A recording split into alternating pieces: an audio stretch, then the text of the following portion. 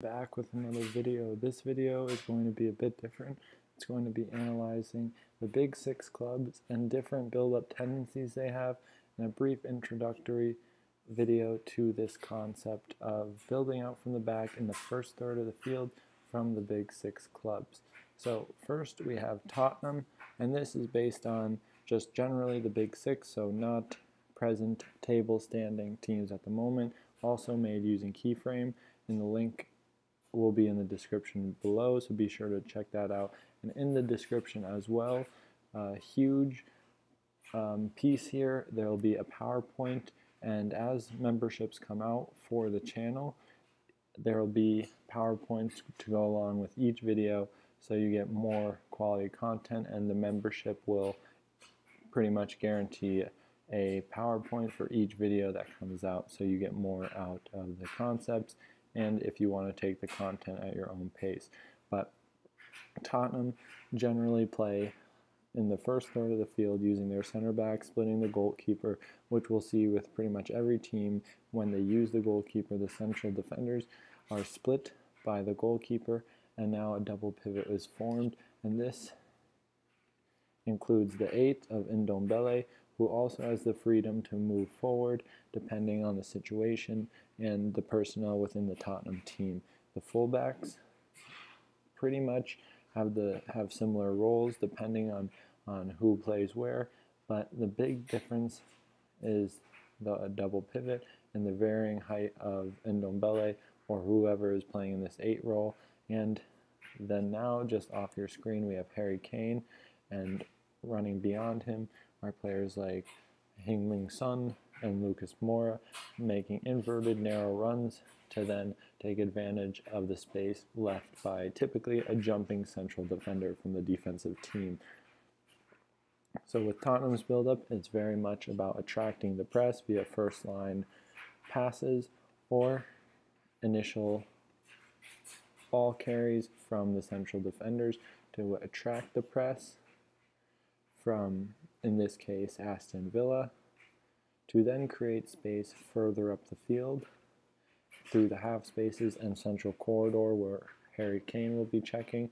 But when the ball is played from the wide area through the center backs, as we see here, this will guarantee a safer, longer pass in terms of the variability that comes with a longer pass and the lack of security. So with the double pivot, they have added security for their defensive transition, and with the narrow wingers and dropping Harry Kane, they have more numbers in the central corridors of the field, which also helps secure a defensive transition. But very much Tottenham play more direct and looking to exploit the space right away after they commit the team to a press, and even before they commit the team to a press, they look to take advantage of the space. Now Arsenal, with their struggles at times, they've switched a little bit, and Arteta likes to play with player roles, maybe a little too much at times for the personnel he has. But in the last game, we saw the asymmetry of the fullbacks, with Colin Chambers starting deeper, but typically when it's Hector Bellerin on the right fullback position, he gets higher, as well as Kieran Tierney, which allows for narrow wingers like Saka and players like Smith Rowe to play in this position, or Odegaard. So they have more attacking players in these advanced roles because of the ability of the fullbacks and the qualities of the fullbacks to play in a high wide position, creating width of the team. And when you create width through the fullbacks, it typically stretches the midfielders out more because they have to defend higher up the field and the full width. So from here, the next key point will be through Xhaka, and Xhaka's tendency now is to drop into the wider area to the left side of the field and to take advantage of his left foot as the left-footed playmaker. But we also see with Thomas Partey coming into the team, Xhaka's responsibility to play higher up the field as well, to create asymmetry and to manipulate the defense in the spaces that's available. So typically, if Xhaka plays higher up the field, the response from the defense will follow suit, and thus creating more space for the first line option. So basically, from the double pivot, we can see a logical movement of players to access the space and take advantage of them. So from here, in the last match, we saw them play West Ham and come from 3 goals down to then tie up the game. And when they simplified their build-up after the first 10-15 minutes, it became more coherent with what Arsenal do lately. And we have Odegaard, Thomas Partey, Xhaka, and now Lacazette dropping deeper to create and occupy the central 3 corridors. And with Lacazette dropping deeper, they now outnumber the holding midfielder 2-1, so creating numerical superiority. Also a very big trend from Arsenal, as well as we see Kieran Tierney on this side as the wide fullback, stretching the connections from the West Ham players just enough to then create spaces between these players and progress via the half spaces in a more controlled manner.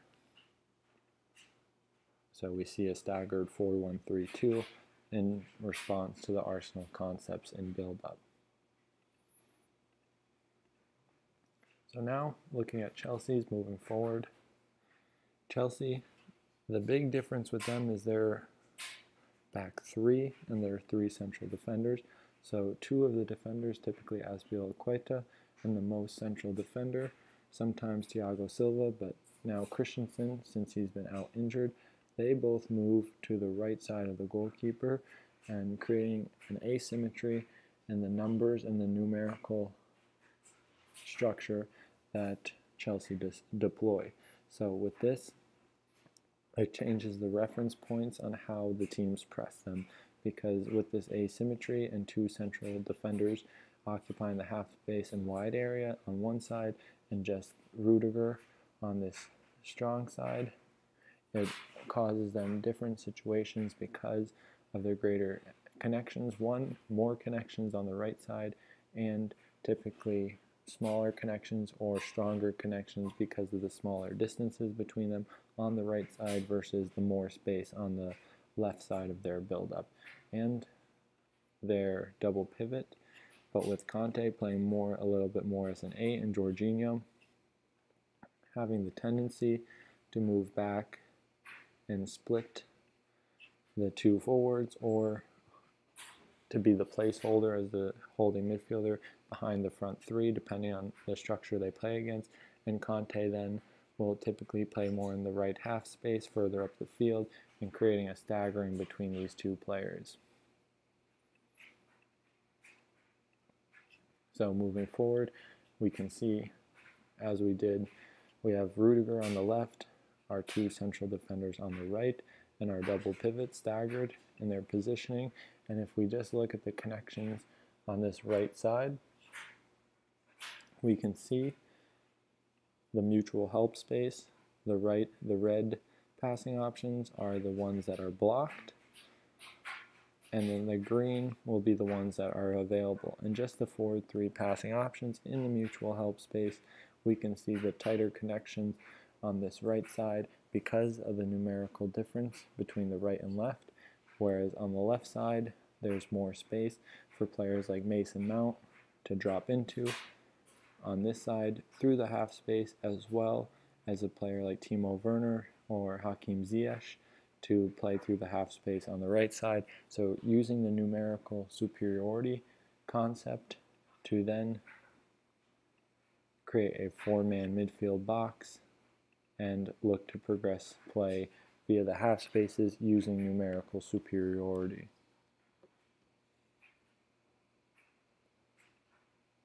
And as we see here, 3rd-man concept also comes in handy when you have more players around the ball. You can easily access the free player and take advantage of a defense using cover shadows. So now Manchester City, and they definitely have the most versatile build-up of any team in the Premier League, with Ederson being able to exploit his range of passing and the decision making from the players in Manchester City.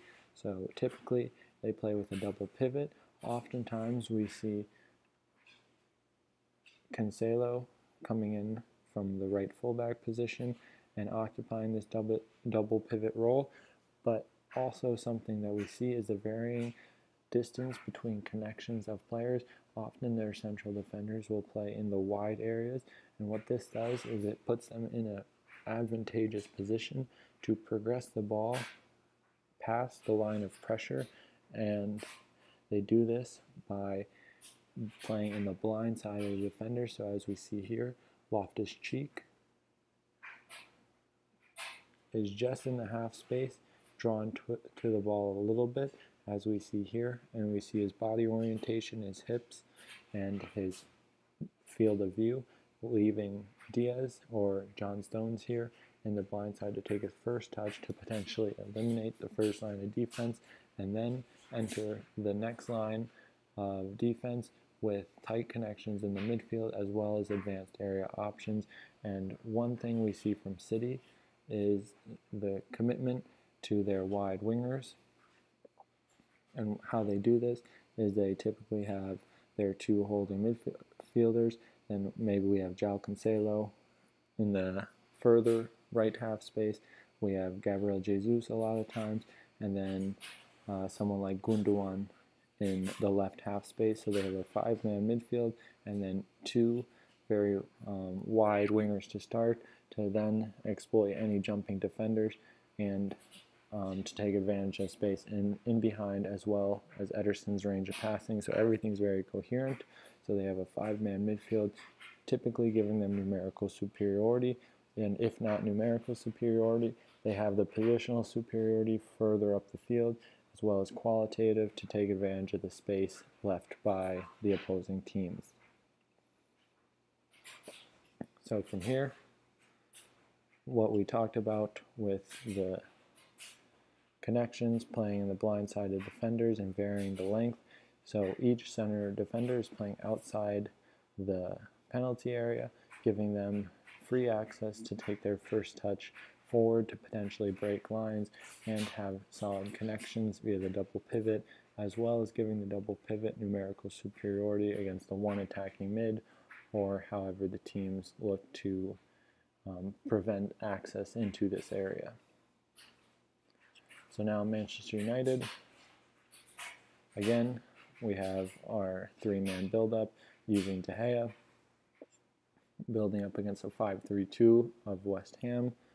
And from here, Manchester United's biggest, I'd say, their biggest concept is their double pivot and the movement of them. And we often see a staggered double pivot with a lone pivot here, and then their other central midfielder, who usually play side by side, then goes higher up the field to then play more as an 8. And a lot of times I notice their players sometimes might lack the resolutions or lack the insight to gain solutions for the match's problems.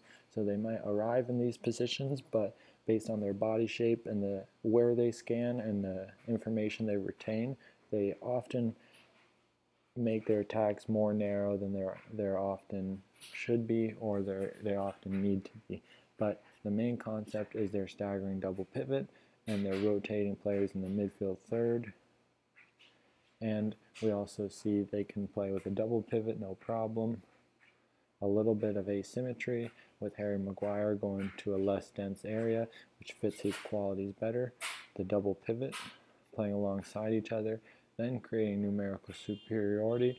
But just one situation on how they can lack context in the play, because essentially two players here do the same role as one, but this comes in handy when they create press-resistant structures through the wide area and progress via a narrow route of progression.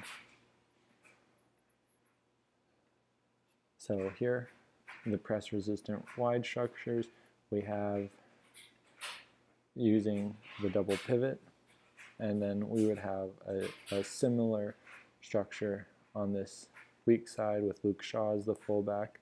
So pretty symmetrical. And then now we'd have Bruno Fernandes as a free roll, looking to create space in between the lines higher up the field.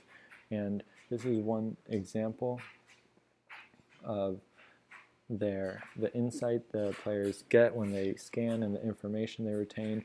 We have McTominay scanning further up the field in the half space, but he doesn't recognize on how West Ham are playing, with one advanced midfielder, Souček, controlling two double pivots. So when Souček commits to McTominay, the free player with Fred will be there for easy progression into space.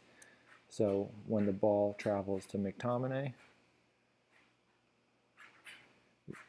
Fred is the free player, and the attack becomes more narrow than it needs to be, and oftentimes this leads to less control over possession and less control when entering the midfield third after their initial progression, because of their lack of insight and where to scan and how to scan, and this all stems from their body position as a double pivot.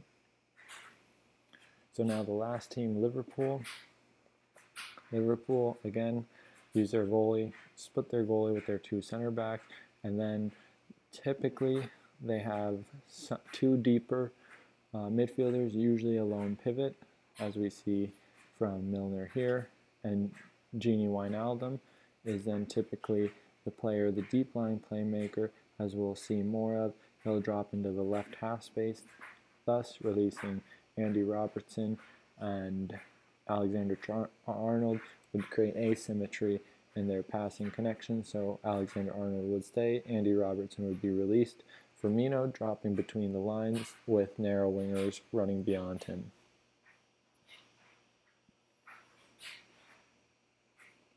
So here we see Gini Wijnaldum dropping deeper, thus creating space for the lone pivot James Milner in this situation to then break lines. But then further ahead of him we'll have Roberto Firmino, and a lot of times Thiago playing through the half spaces and the width created by the fullbacks, and now allowing the wingers to invert and look for routes of progression in a more direct sense and further up the field. So that's the analysis, everyone. I hope you guys enjoyed it, and I'll see you in the next one.